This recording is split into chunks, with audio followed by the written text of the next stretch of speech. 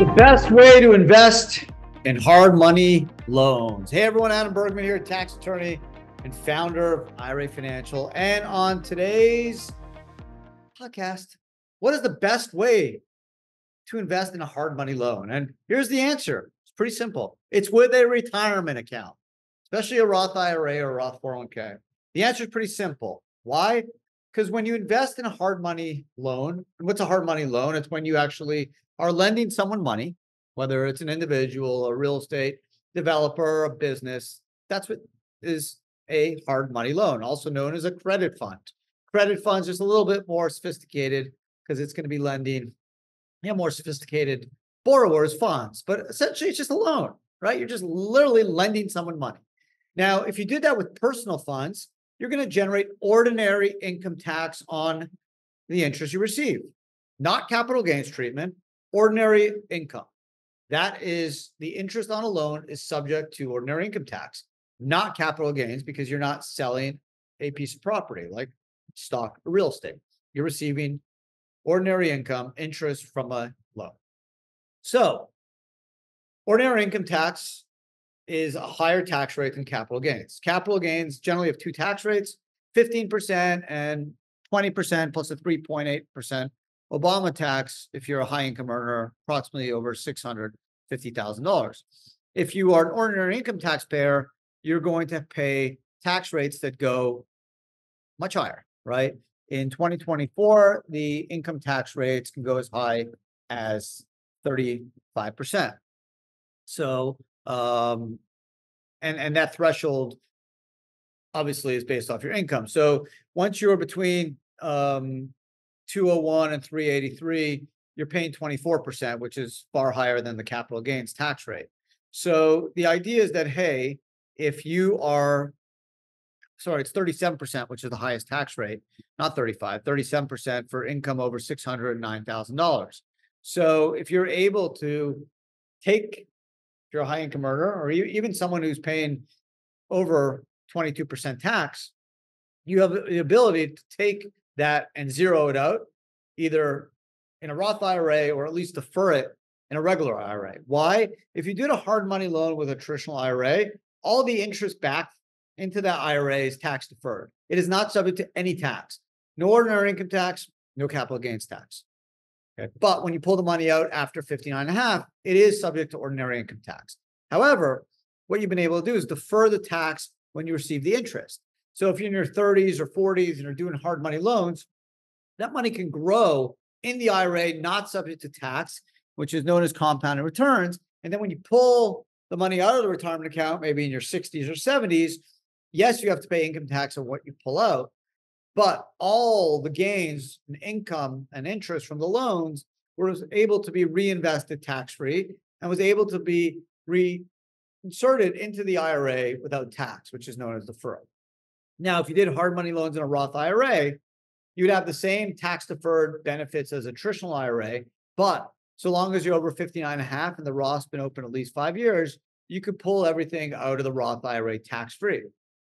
No distribution tax on Roth IRA, so long as you're over 59.5, the Roth IRA has been open at least 5 years. So that is obviously a huge tax advantage. And that's why engaging in a hard money loan transaction, either through an IRA or ultimately in a Roth IRA, is so tax valuable. And it's the most optimized way to engage in a hard money loan transaction from a tax standpoint.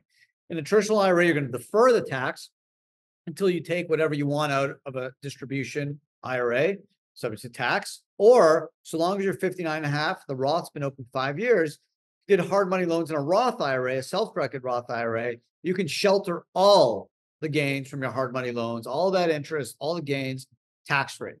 All right. So when you compare ordinary income tax rates of maximum of 35% or capital gains tax rates, which actually don't even apply in this context, so you're looking at 35 and potentially deferring it for multiple years, and then being able to take whatever you want out, and then based off your tax rate at a later stage in your life, you're probably going to be at a lower tax rate, or at least you could potentially game out when you're going to pull that money out based off your specific tax rate for that year. In a Roth IRA, you're not even going to care about tax rates. You don't care where the ordinary income tax rates are, because so long as you're 59 and a half and your Roth's been open 5 years, everything you pull out of that Roth IRA is tax-free. So all the hard money loans you do would be tax-free. So even if you're averaging 8, 10, 12% rate of return, you can double your money, right? If you average a 10% rate of return and a hard money loan, you're going to get at least 10% on your money, especially in today's environment. You'll double your retirement money every 7 years, approximately, with a 10% rate of return. So if you're able to defer that 20, 30, 40 years, you can triple, quadruple your retirement balance and defer all the gains. And then ultimately, if you are lucky enough to have a Roth IRA, you can defer it, quadruple your money, and then ultimately pull it all out tax-free, which is the gold standard of tax planning. So specifically for hard money loans, because it's not subject to capital gains, it's not like a real estate transaction or buying and selling stock, buying and selling cryptos, buying and selling gold or any property. This is a transaction that generates ordinary income tax, which is the least tax efficient mode and character of income. So if you can then shift all that, especially in the Roth, to zero taxation, or if you can't go Roth in the traditional IRA, where you can at least defer the taxation for many, many years, so your retirement account could then double, triple, or quadruple, and then time when that money goes out, when you're at a lower interest rate, or lower tax rate, you could then generate, defer, take advantage of the power of compounding returns, and then time out when you pull the money out to take advantage of tax bracket. So when you put it all together, it's very, very simple to see why doing a hard money loan in a self-directed IRA or a self-directed Roth IRA is so tax advantageous. Now, just a quick plug on IRA Financial. We're the leading IRA financial provider, self-directed IRA provider. Yeah, our name, it's in our first name. I get it. Now we have over 25,000 accounts, 3.3 billion in assets. We have flat fee pricing. So if you're doing a self-directed IRA or a checkbook control, we make it simple. We set it up, do all the admin, record keeping, consulting, tax optimization, reporting, filing, everything we do. One flat fee, no asset valuation fees, no check fees. You know what? Not even wire fees. We make it as simple, efficient, and cost-effective as possible to set up a self-directed IRA so you can do hard money loans or really almost any other investment you want and generate tax-deferred or tax-free gains in the case of a Roth. So that's it for today's podcast. Hope you enjoyed it. If you are engaging in hard money loans, consider doing it in a retirement account. If you think about doing it, consider a self-directed IRA, and hope you consider IRA Financial for all your self-directed needs.